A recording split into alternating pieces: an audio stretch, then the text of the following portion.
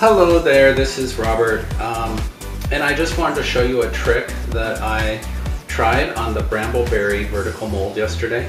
I cut some no-melt Mylar template plastic that I got from the quilting section at Joann's for about $2.50 a sheet on sale. It's 12 by 18, so the vertical mold actually is 12 inches in terms of what it outputs. So I cut pieces of Mylar that fit perfectly into the mold. I made this loaf yesterday at about 5 p.m. It is 12:30, so a little afternoon. And I started on doing it and it came out so cleanly. I wanted to show how that worked for me.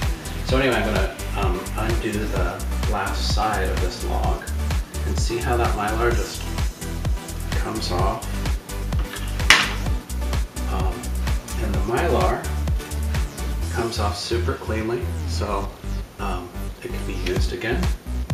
And we have a nice loaf that we can cut and take a look.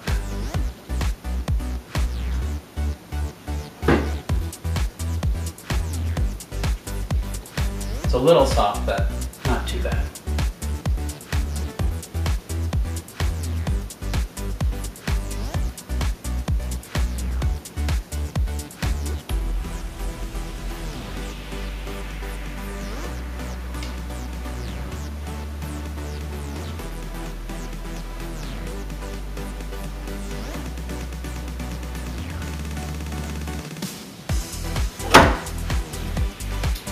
So instead of having to wait a couple days to unmold, I'm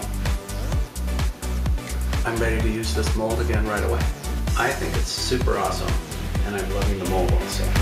Anyway, hopefully that's useful to someone. Thanks.